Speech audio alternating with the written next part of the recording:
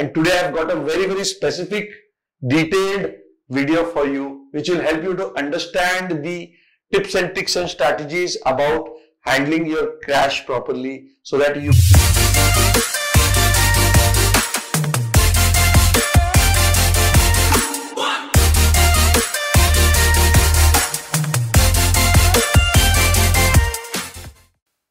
What are the main reasons for the failure of a restaurant business?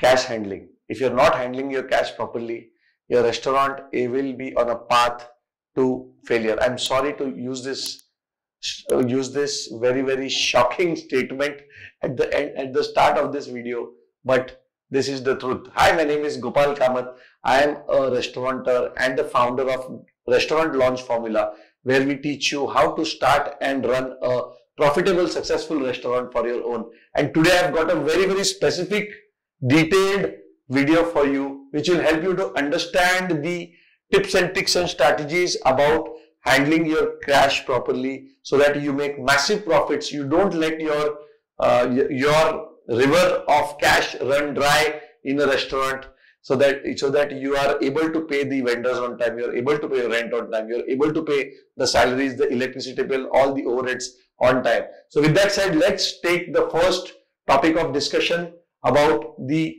strategies about how to handle the cash efficiently. The first one is all about working capital. If you have not infused working capital in your restaurant from the start, it is very hard for your restaurant to sustain without a working capital. The reason is you are not going to do profits from day one. It is going to take a little bit of time, a little bit of traction, at least 2 months, 3 months, 4 months, 6 months. So to get the optimum level of sale from your peripheral market.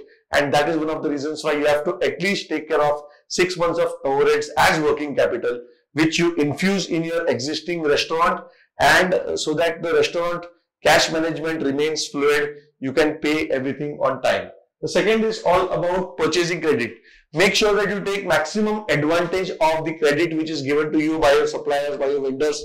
Usually it is one bill apart or a month or so, depending on what your arrangement is with the vendors. But make sure you take an advantage of that, because that is money which you can use to keep your system and to keep your restaurant, your cash register and your cash fluid. The third one is all about allocating expenses. Plan your expenses well in advance. If you have a month where you know that you are going to get this fixed expenses, the everyday's cash sale has to be distributed according to the importance given to the expenses. If you don't do this, at the end of the month, you will have no money to pay the overheads.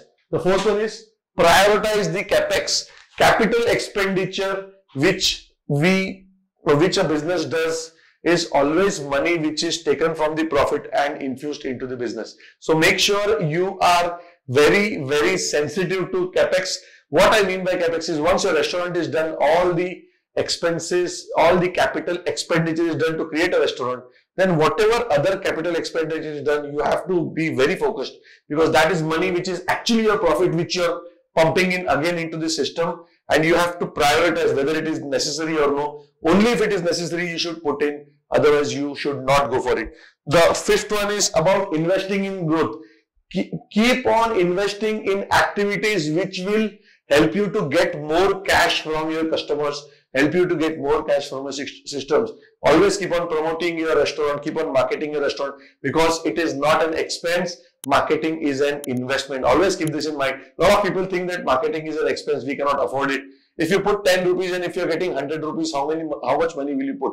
You will put as much as you have in your wallet. The same way, if you regularly keep on marketing, you will automatically start getting more customers, and that will give you more cash to handle. And the last one is pay yourself first.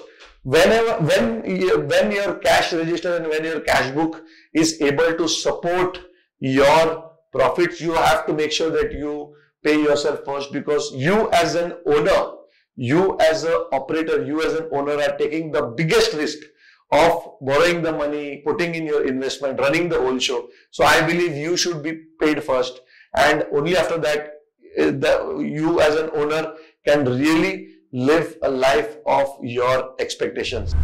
I hope you guys loved the video, and I'm sure this video and the information is going to help you to open a successful restaurant of your own.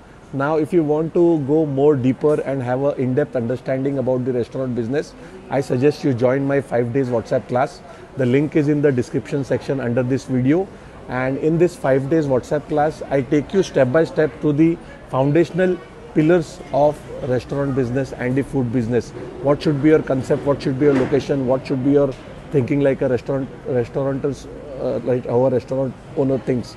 And how should you match it with the right type of target clientele? These are the core pillars on which the foundation of your successful restaurant holds. So if you really want to take it to a deeper level and have a better understanding about the restaurant business, go to the link in the description section and sign up for my 5-day WhatsApp class. There is a small fee which I charge so that you guys are serious and you can take it and implement it to open a successful restaurant of your own.